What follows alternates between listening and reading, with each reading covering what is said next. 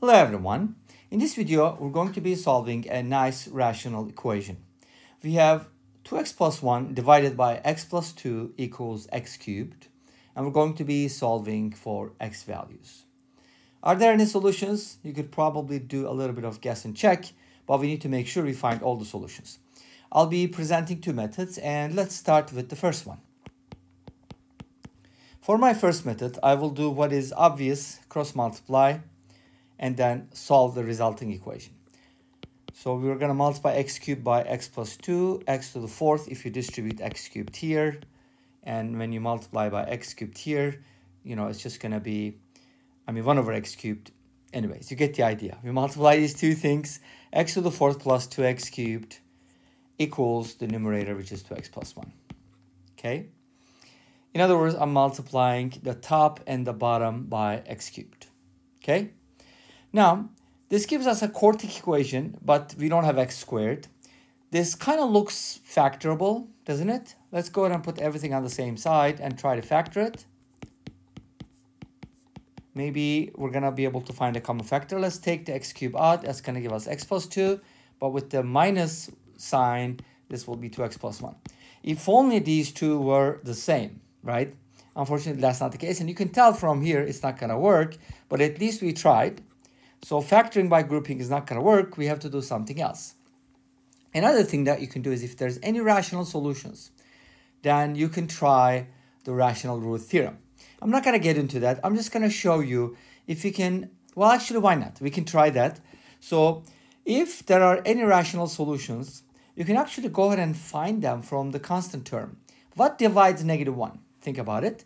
Only 1 and -1. There are two possibilities. So there aren't that many. And of course, this is monic, which means the coefficient of x to the fourth is 1. So I don't need to worry about factors of the leading coefficient.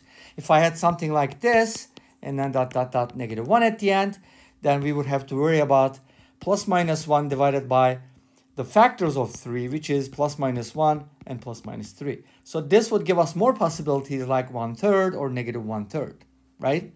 So that would be a different story. But in this case, it's pretty simple. All we have to do is check these two numbers. And how do you check them? You just plug them in, right? Okay, let's go ahead and plug them in, and we can kind of test it out. You can actually easily do that, so I'm going to leave it for you as an exercise. But I'd like to show you something. We can go ahead and get rid of the x cubed, okay? So let me go back to the original problem. I want to replace x with something like y minus, and here's how we determine it. Look at the sign, it's a plus sign. So you use the opposite, you use a different variable here, and then you take the coefficient of x cubed and divide it by the degree. So in this case, that will be 2/4, right? And this translates into y minus 1/2. So you're just going to replace x with that. And what this is going to do is, let me show you. This is basically substitution. You're changing the variable. And of course, when you solve for y at the end, you're going to go back and back substitute for x. So if you expand this, remember the formula, we get y to the fourth power minus 4 times y cubed multiplied by 1/2 plus y, 6y squared multiplied by 1/4, which is 1/2 squared, minus 4y multiplied by 1/2 cubed, which is 1/8, and then finally plus 1 over 16, which is 1/2 to the fourth power. And then the rest is fairly easy. By the way, this should be a cube. So we gotta continue with 2 times. I usually cube it like this, minus 3/2 y multiplied by y minus 1/2. There's the formula that I use. And then this will just be 2y plus 1 minus 1 equals 0. So you can go ahead and simplify this. Well, one thing that's going to happen here when you do that is this will give you 3/2 of y squared, and this will give you -3/2 of y squared. Okay? So we'll get rid of the quadratic, the cubic term. Wait a minute. Maybe we're getting rid of both at the same time. Who knows? But another thing that's going to happen is normally you're supposed to get rid of y cubed because this is 2y cubed and this is -2y cubed. You see that? So, but in this case, I guess y squared also disappears. Even these two constants, they cancel out. A lot of cancellation. This will become a 2. So you can kind of write it as follows. Y to the fourth. Don't worry about y cubed because it's going to cancel out. Don't worry about y squared. It is going to cancel out. What do we end up with? We only have y and a constant. And the y, we need to find the coefficient of y here. I have a -1/2. Wait a minute. Yeah, that's a 4/8. Yeah, exactly. That's 1/2 of y from there. And then what else do I get? This will become 3/4 multiplied by this will become 3/2. And that's a positive, right? Plus 3/2 of y. And then finally, I get the constant. So this is 1/16. And then I do get a -1/16. Are you serious? Everything cancels out, leaving us with something super duper nice. Okay, great. So this is equal to 0 if I didn't make any mistakes. Hopefully I didn't. I usually do. But this should give you y to the fourth plus 1y. Notice that 3 minus 1 is 2 equals 0. And then you can basically factor out a y here. That would give you y cubed plus 1 equals 0. Wow, this is one of the easiest quartics that I end up with after this substitution. Of course, there's a good reason behind it. But from here, you get y equals 0 and y equals -1. Of course, if you're looking for real solutions. If you're looking for complex solutions, then consider all cube roots of -1, and then you will find all of them, okay? Now, we need to back substitute for x, and y. How are they related? I forgot. Okay, x is y minus 1/2. So from here, x is going to be y minus 1/2, so x should be -1/2. You know what? We probably made a mistake somewhere because I don't think these answers are right. But anyways, you get the idea. And I don't know why I got it wrong. I probably made a mistake somewhere here simplifying. But you get the idea because the second method is my goal. I wanted to show you. And maybe you can find my mistake. And by the way, I didn't make a mistake on purpose. But this would probably be a good lesson to explore.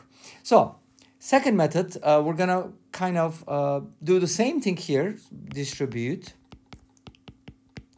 But proceed a little differently. Okay. X to the fourth plus 2x cubed equals 2x plus 1. So there's definitely a really nice way to solve quartic equations. The method that I showed you is not the best one, but it still works in most cases, right? The goal is here to keep the x to the fourth and x cubed together because we have an x cubed. If we didn't, then we wouldn't worry about it. And I want to add something to both sides to make the left-hand side a perfect square. And if I can also change the right-hand side to a perfect square, even with 1 step or 2 steps, that would be awesome. So what I need to add is, this is x squared squared. This is 2 times x squared times x. So it's kind of like a squared plus 2ab plus b squared. So what I need is x squared. Make sense? And that'll give me a perfect square. So I'm going to add x squared to both sides. I'm going to add x squared here and x squared here. Then this expression becomes x squared plus x quantity squared. And guess what? The right-hand side also becomes a perfect square, which is very nice. Doesn't happen all the time because this is basically x plus 1 squared.